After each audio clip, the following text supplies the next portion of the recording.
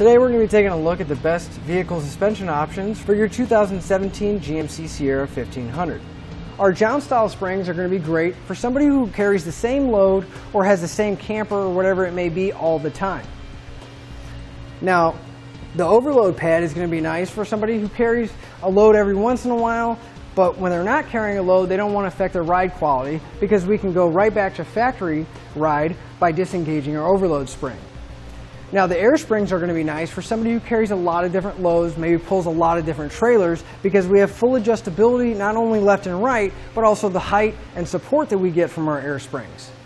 And finally, the leaf spring helper springs are going to be nice for somebody who maybe tows a lot, and maybe they have an older vehicle that has a little bit of fatigue in the springs and the back end's just naturally sagging.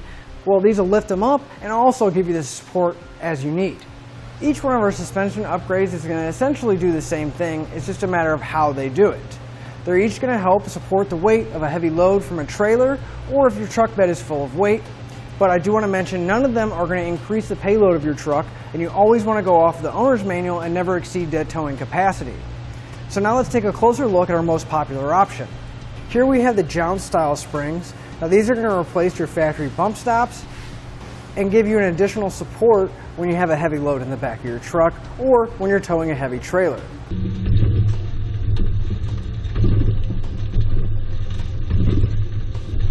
Now one of the nicest things about these is they're going to be completely maintenance free, and there's not going to be any cutting or drilling required to get them installed.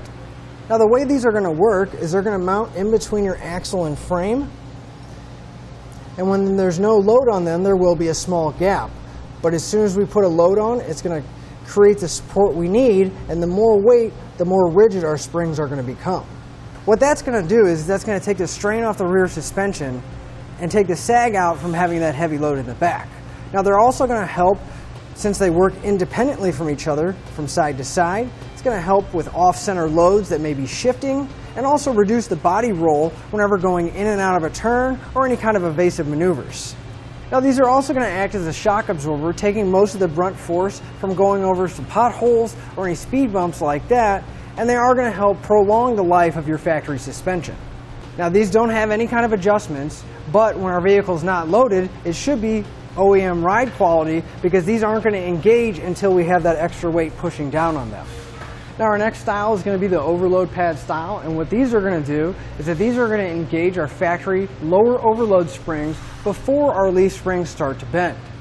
So now there's going to be a natural gap between your leaf springs and the lower overload spring that sits underneath them.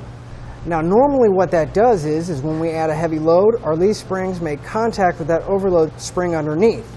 But by the time they flex that much, we're already going to feel the bounce and jounce and jarring effect from our suspension being loaded down. What this is going to do is this is going to bolt directly to our overload springs here, and then we can actually pivot this section here by removing the pin and clip, and then we can pivot it to engage our overload springs prior to our leaf springs making contact with them. Just to give you an idea of how it works, I'll give you a little quick mock-up. The center hole here on the lower bracket is going to mount directly to our overload spring, which we should have a pad with a plastic clip going through it, so we don't have to do any drilling. So if we put our lower bracket in place, it would mount right here. And then once we have the rest of it in place, it would sandwich and use the shims in order to get the right height, and then we could engage our overload spring by turning this using a 3/8 ratchet or extension right here. Now our overload pads are designed to work with airbags as well, and what they're going to do is they're going to take the need for putting so much air in your airbags out of the equation. Since you're going to get some support from the overload pads themselves, you won't need to put in so much air in your airbags, because sometimes when you have too much air in your airbags, it causes too much stress to be taken off your suspension, and then it doesn't work the way it was designed. Now our overload pads are adjustable, and what I mean by that is we're going to have several different spacer washers or shims that we're going to need to find out how much we need in our application, because each spring may be a little bit different. So we can adjust how much space there is and to take some of the tension off to engage and disengage our overload pads. The next style we have is our air helper springs, and those are going to use air to help level out our truck and take some of the strain off when we're towing a heavy load.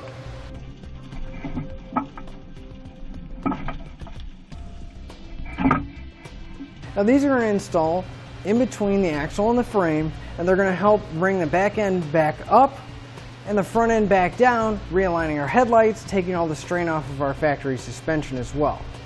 The installation of our air helper springs is going to be more in depth than the Jounce-Style springs or the overload pads, but we're going to have a lot more adjustability.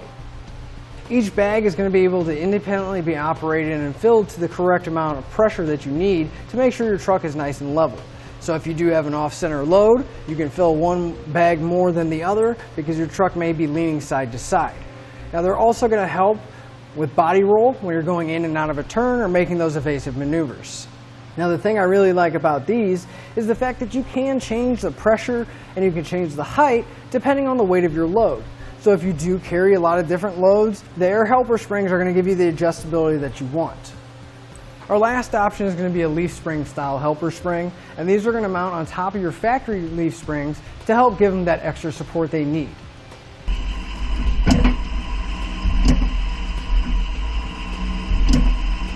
Not only are these going to give us that extra support, but they're also going to help keep our factory leaf springs from twisting and causing any damage and strain on those. At the end of the shackles here, we're going to have several different holes because it's going to have adjustments to where we can customize our settings. So if we want more support and more height added, or if we just need a little bit of support and we don't want that much height added. Now the nice thing is that you can use them in conjunction with your factory springs that may be a little fatigued just to get you back to where your truck used to be. Now the rollers here are going to automatically activate our leaf springs. So when our factory springs start to flex, it's going to activate our helper springs here, and when our truck's not under load, they're going to deactivate.